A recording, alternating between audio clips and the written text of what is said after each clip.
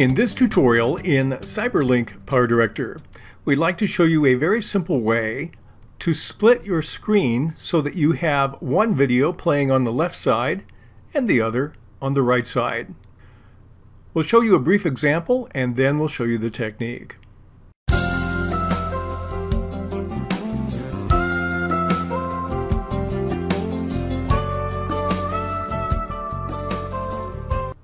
First thing we're going to do is take our one video and drag and drop it onto track number 1. With it highlighted, we're going to click on the Tools button above the timeline, and from the drop-down, choose Crop, Zoom, and Pan. That opens up my Crop, Zoom, and Pan controls. I have my preview in the upper right, and I have my controls below it. First thing we want to do is change our aspect ratio that we're working in. My default is 16:9 because of my video. I'm going to click on the down arrow and choose Freeform. Now, one important thing that happens when I choose Freeform is that my Maintain Aspect Ratio box is unchecked. That's going to be important. Another thing I'd like to do is turn on my grid lines. I'm going to click on the box below the preview. I have a grid lines option. I'm going to turn on my 2x2. You can't see it on my screen, but you will see it on yours. So now I have a split top, bottom, left, right to the center. That's what I want.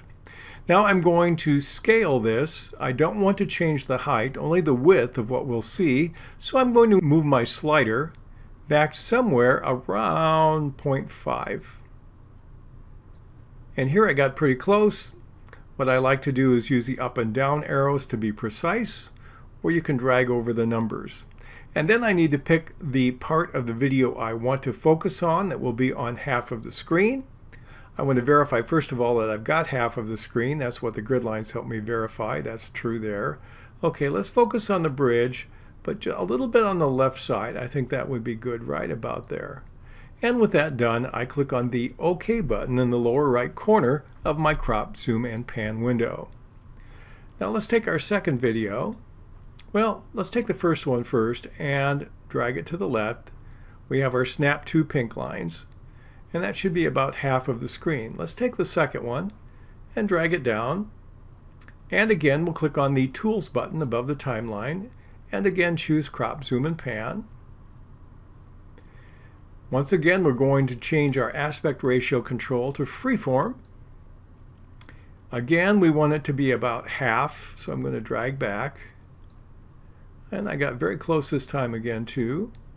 And make sure it's exactly half. Yeah, it snaps to there. Now we're going to choose the area. I think I want to focus on the waterfall. And that looks pretty good right about there. And then I'm going to click on the OK button. Next thing I want to do is take my second image and drag it to the right. Let it snap to the edge. And it looks like I'm pretty good. Yes, I think both of them fill half the screen. And so, if we want to play this, we'll see that both videos are playing at the same time, each occupying half of the screen. Now, sometimes when people do this, they have a line between the two of them. Let me show you a very easy way to create that in PowerDirector. What I'm going to do is use a color board. So I'm going to drag down. I'm going to click on the blue area that will expand my Explorer view. And instead of media content, I'm going to click on the color boards option. This is a lot of green here, so I'll pick a dark green and drag down and drop it on track 3. Obviously, we want a longer duration. And now I'm going to double click on that to edit it. We'll move our time indicator back here. And now we're going to edit our color board. Obviously, we don't want to fill the screen, so on my object settings under Scale, I'm going to turn off Maintain Aspect Ratio.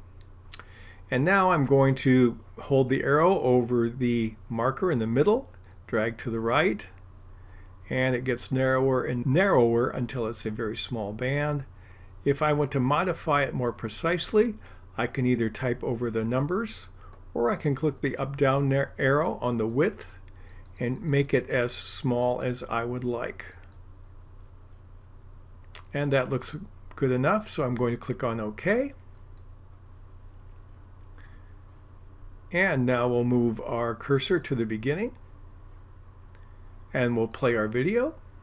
And when we do, we have a nice border between two fully functional videos that we're seeing part of in a side-by-side split screen in CyberLink PowerDirector.